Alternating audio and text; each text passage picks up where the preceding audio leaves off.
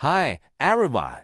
Today's upgrade is the old Mercedes-Benz C-Center control. This is the tool used for disassembly. We prepare according to demand. First, we use tools to pry open the air vents on the original car.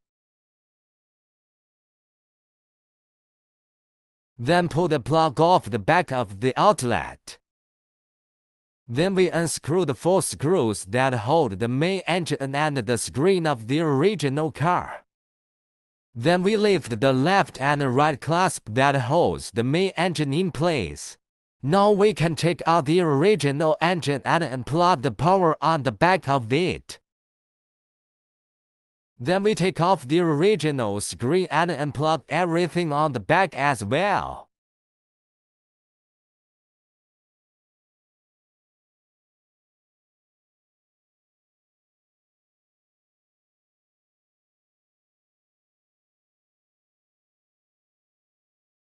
We begin to lay out the wire to thread the white head of the new power supply from the host position to the screen position.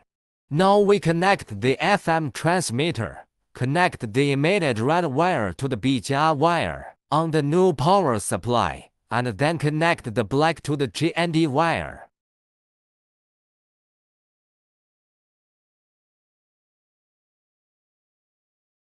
Then connect the red and white plug of the transmitter to the red and white plug of the extension cable. Then connect the extension cord to the AUX input on the power supply. This is the button adjustment table for the transmitter. We can push all 4 buttons to L according to the table.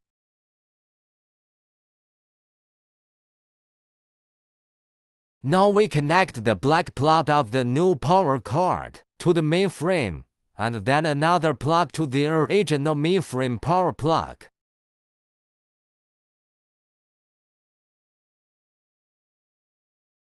Then reinstall the host. Reattach it. Okay, next we attach the 3 metal pieces to the plastic holder of the new screen. Now attach the new plastic bracket and secure it.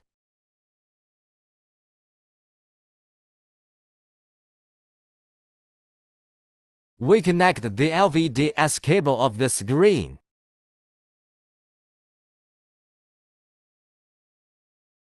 Then connect the white power supply of the screen.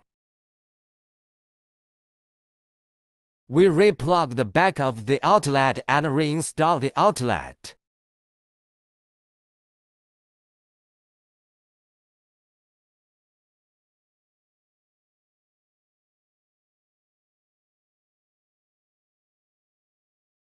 Then install the plastic strips on the base.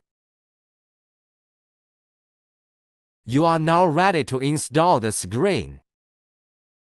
Has been installed successfully. This new screen retains the original car system. We need to set the resolution of the original car system interface first. Then we enter the radio interface of the original car system and manually input the same radio frequency band of the FM transmitter, so our Android system can play music with sound. In addition, you can adjust the sound of the music. At rest, you can watch movies on the screen. Support map navigation. You can go anywhere you want to go. Support dashboard. A Bluetooth phone is available, and you can also operate from the steering wheel. Support for wireless Carplay.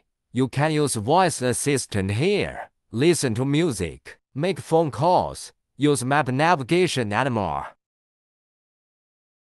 Okay, that's the end of the video. Thanks for watching.